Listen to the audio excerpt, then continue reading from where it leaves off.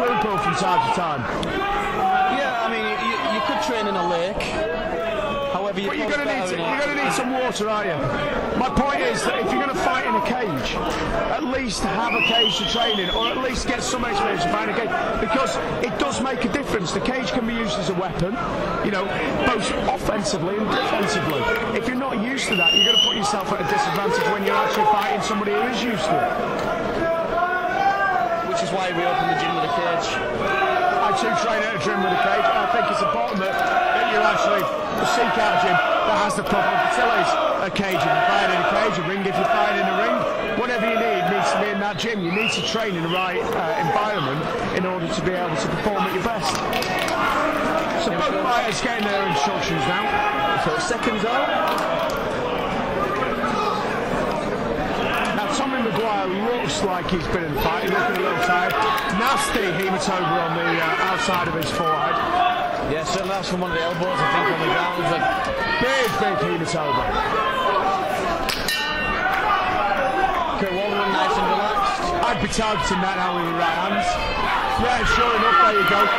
That's swelling up a little bit further. He's got some good strikes, Curt Warburton. I like that then. Yeah, he's also quite aggressive as well, you know, he's turning it on quite nicely. Yeah, I think I'd like to see Curt, his corner shouting for him to the match. I'd like to see him detach and fire in with some more strikes. I agree, I think that's the right thing to do. He needs to get some distance to fire them shots. That's what's winning in the fight. Yeah, that's right. If he is going to go for a takedown, he needs to be going for working the takedown, pulling the legs out and getting top position, because he has been working well from top position. However, I think see, this is the right thing. Tommy Maguire. He took some vicious knees there. Yeah, definitely. And I think he's got his nose bleeding now. He's starting to get marked up and he's looking like he's been in the fight. And once your nose starts bleeding, it starts filling up with blood. The blood starts trickling down your throat. It becomes harder to breathe. That's right. And all these little things, taking the shots to the body, your nose bleeding, you're tired because it's coming towards the end. All these little things make it very, very difficult for you to start to impose your will. Indeed, and I think it's even worse when you're on your back. Then the blood really does trickle down your throat, starts to pool in the back of your throat. You can actually start to feel that you're choking and find it hard to breathe. This all starts playing on your mind as a fighter. I'd like to see Carl working harder here. You know, he's got a dominant position, doesn't appear to be taking advantage of it. Yeah, I think Tommy Maguire's doing a good job of sort of tying him up and stopping him from doing anything, but he's getting to the point now where he should be wearing him down and starting to work some decent strikes, get some good quality strikes on the ground.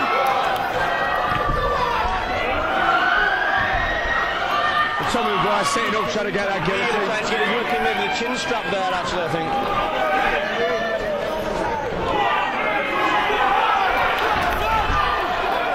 Now, if I was Curt Warburton today, stand up.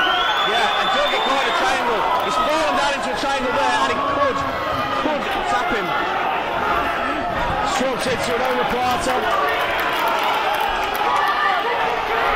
Back to a triangle. Curt is defending well. And he's managed to pass. Tommy Maguire still fighting for the submission. Yeah, he's chasing the Kimura now. Yeah, really working that Kimura. He's giving up his back, doing it. And Curt Warburton looking to start striking now.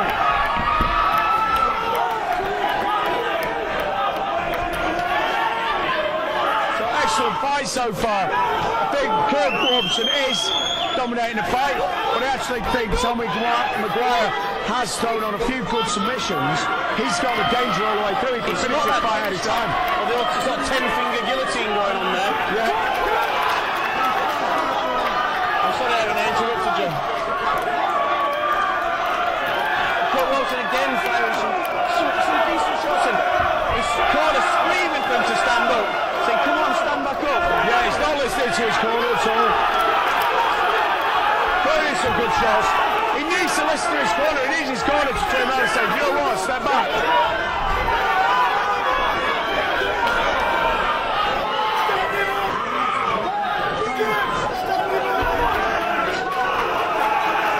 He slammed the kicking on the floor there.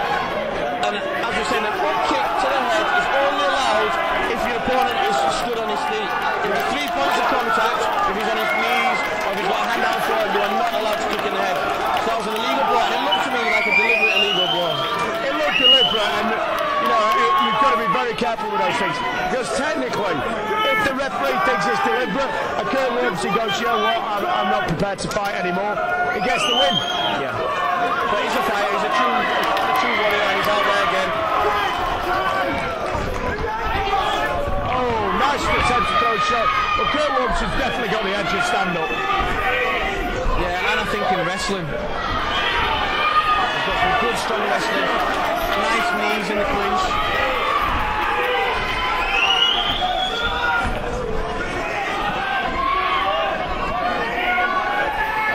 Big boot to the head. Tommy Maguire is back a little bit standing. Nice knee coming through again. Do you think he's starting to look a little disheartened here? Yeah, I think this is, you know, a seriously dominating performance by Curt Warburton now. I think Tommy Maguire is looking as though, you know, he possibly wants out of this fight.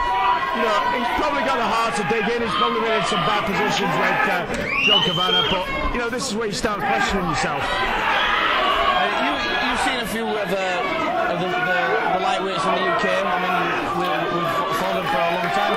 How do you think Curt Warburton stands in looking sort of in the lightweight top 10? He's got a 5-1-0 record. He's looking to get that 6-1-0 probably here tonight. It looks fairly decent all around. I think he's okay, but I mean, lightweight's one of the toughest divisions in the UK. Do I think he could compete with a Rob Sinclair, a Paul Sass, a Terry Etten? You know, I could list 100 of these names off. And do I think he could compete with them? No, I don't. Yeah, not yet.